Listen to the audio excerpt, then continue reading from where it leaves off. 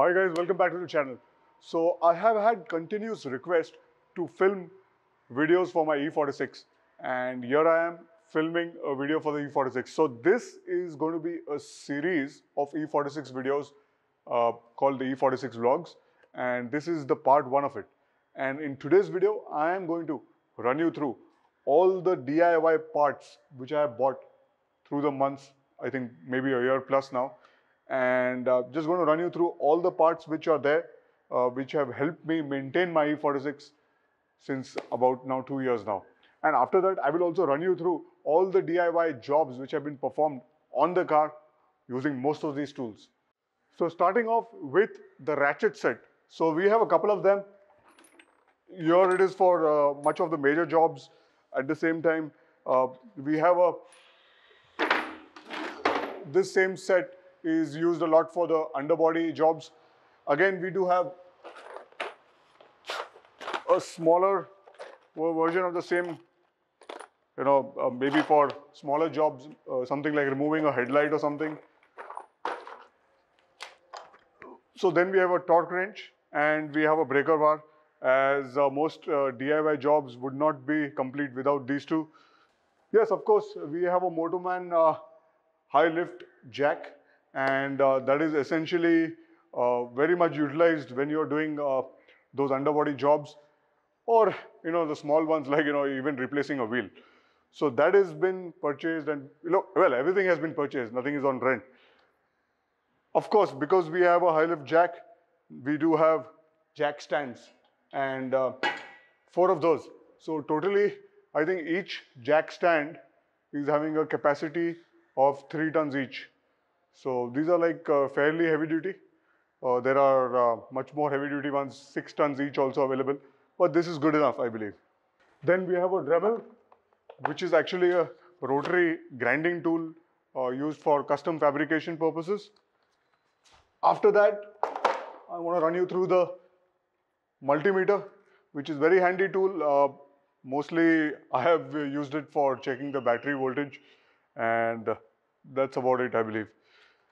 After that, everyone knows the importance of WD-40, and truly, if you are attempting some old rusty jobs wherein the screws and the bolts are tricky to open, so just spray this on one day before and attempt that job next day. So mostly that is about it for the WD-40.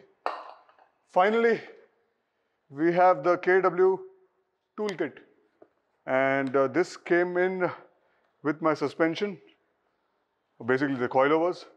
So it's used for, this is for the suspension rebound resilience. So this you can make it softer and maybe make it harder towards the track setup. Whereas this tool is actually for adjusting the height of the suspension. You can raise or drop your E46 quite easily.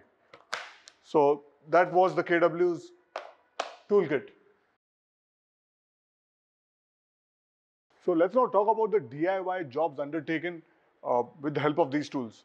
Starting off with the Driveshaft center support bearing replacement. So this was one of the, you can say, the difficult jobs undertaken by us as a DIY. And the center support bearing had broken. And that day, I believe the car was on jack stands for more than 24 hours. And the drive shaft came out. We had taken the drive shaft to one of our offices, wherein we just observed a lot of things around, and then finally, with the help of real OEM, we were able to put the drive shaft back in place with a new center support bearing and fix that problem for good. So that was one of the, you can say, the difficult jobs of DIY for my E46.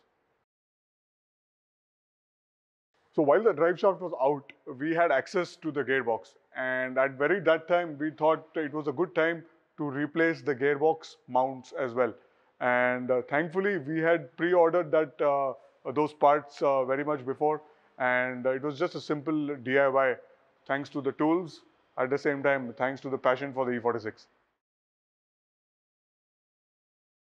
Another DIY which we did was the instrument cluster was throwing up a light of change brake pads, and that was like really funny because we had a completely new big brake kit installed, the stop tech setup, all for new brakes, new disc, new pads obviously. So overall that was slightly funny.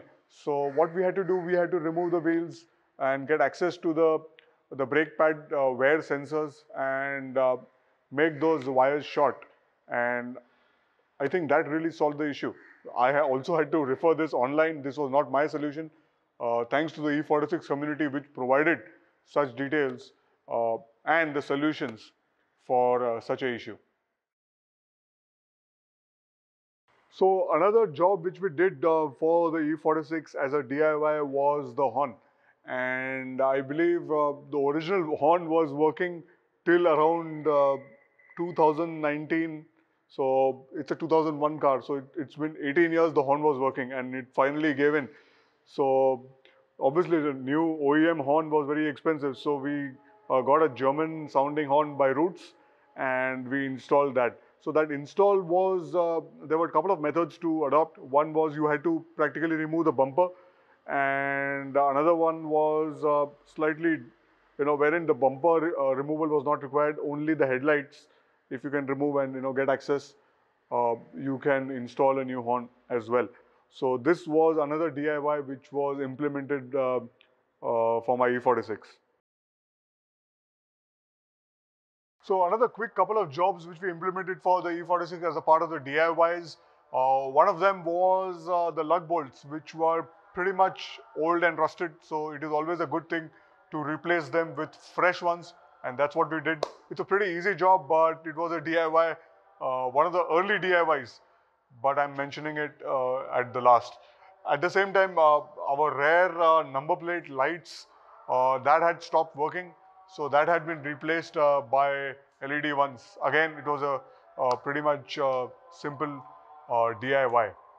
And so this is it in the video today. I really thank you all for watching. I again apologize for my car being dirty because again the car is also maintaining social distancing as we are in the middle of a pandemic and it hasn't been washed since a while. In the meanwhile, I request all of you to stay safe and keep India safe. Jai Hind.